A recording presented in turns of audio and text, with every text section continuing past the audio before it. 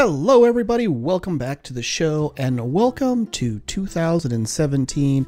Happy New Year to all of you. I hope that your holidays were fun and safe. And if you get a moment in the comment section down below, please leave me a message about how your holidays were. Did you go anywhere? Did you travel? Did you have a party? Did you throw a party? Did you go to a party?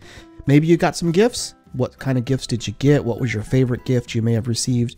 Tell me a little bit, a story about your holidays in the comment section. I really want to know what you did and how it went. But as I said, it is 2017, and I know that some of you are thinking, we are surrounded by an abundance of air and water. We are surrounded by an abundance of air and water, and surely there must be some way in this new year with all of the technological advancements that we have to make power from that water and air. And there is. They're called kinetic generators, kinetic wind generators, and kinetic water generators, or what we might more commonly call such a wind turbine or a water turbine. And you can use those that will generate power from air or water respectively. And yeah, that's how you would generate the power. It's not very interesting. So, I'm not going to make any of the kinetic generators. They're just, they're not really that much fun. They're not really all that interesting. They don't really produce that much power. So, quite frankly, they're pretty boring. So I don't really see any point in doing it. But figured I'd answer your question for you. Like I said, you're probably wondering how we generate power from water and air. And that's how you do it. So yeah, so that's going to be all for this episode. And what do you mean it's not enough? I gotta do more? Alright, well, if you guys could keep a secret, I'll show you how to make power from water and air. Alright, this is how you create power from water and air. Now you'll have to excuse the construction. I just got finished building all of this, and there is a lot to it. But I'm gonna try and explain it the best that I can. Now, the first thing that we need is air. You would think that GregTech would have some way of actually getting air. That would be simple. They have pumps that will drain an entire ocean or a lava lake in a matter of seconds, but no way to just extract air from the air. So instead, what we have to use is a basic compressor, and if we put an empty cell in a basic compressor, it turns it into this, a compressed air cell. And then if we take the compressed air cell and put it into a fluid canner, it will turn it into, well, air. There you say, we have air. And we take the air out, and it gets piped into two directions. It's going over here, which we're going to come to that later. And it also comes over to here. So here we store up on air, and when we put air through a centrifuge, it separates air into nitrogen and oxygen. Now the oxygen goes over to here. This area over here is a storage area for oxygen, which I'm apparently running low on. I'll have to look at that. And so we're going to come back to the rest of this in just a minute. Over here is where we deal with the water. And I've shown this before, but if you electrolyze the water, you get hydrogen and oxygen. And again, the oxygen goes over here to this setup, and the hydrogen goes in here to a fluid canner where it gets put into cells and sent over there. Okay, let's come back to this. So again, as I said, we separate the nitrogen and the oxygen. So now we have nitrogen. And then over here, we have a chemical reactor. And what the chemical reactor allows us to do is to take nitrogen and oxygen and recombine them. But instead of recombining them in a way that makes air, we recombine them in a way that makes nitrogen dioxide. So now make sure you understand this. We took the air, we separated the nitrogen and the oxygen, and then we put the nitrogen and oxygen back together. It's crazy, I know, but it does work.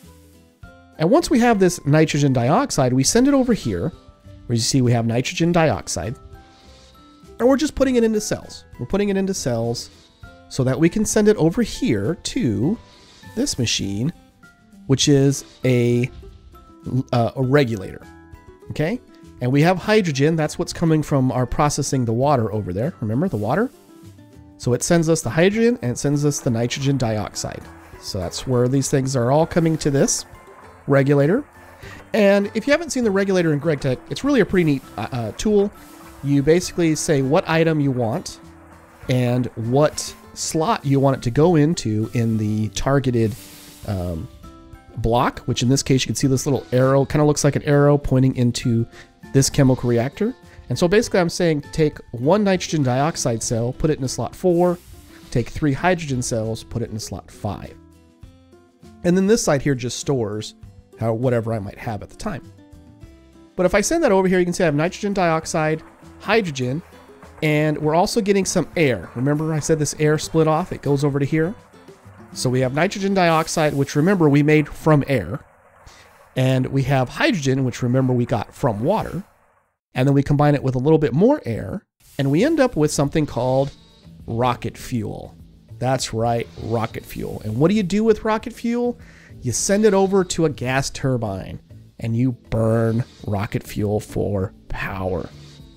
Interestingly enough, this process here, when it's done, actually produces rocket fuel and water. So that water gets sent back over to the electrolyzer to get turned back into hydrogen and oxygen. So in a sense, we're just using the air. Since we started with water and we started with air, we end up with rocket fuel and water. Yeah, it seems crazy, but it does actually work. It does require a lot of tubes and pipes in order to get everything to where it needs to go. It requires a lot of conveyor belts and some other things. But this advanced gas turbine, it burns the rocket fuel and it generates power. And that power gets put into this medium voltage battery buffer here, which you can see I have 4 batteries. They're all full, and this thing powers all of the machinery.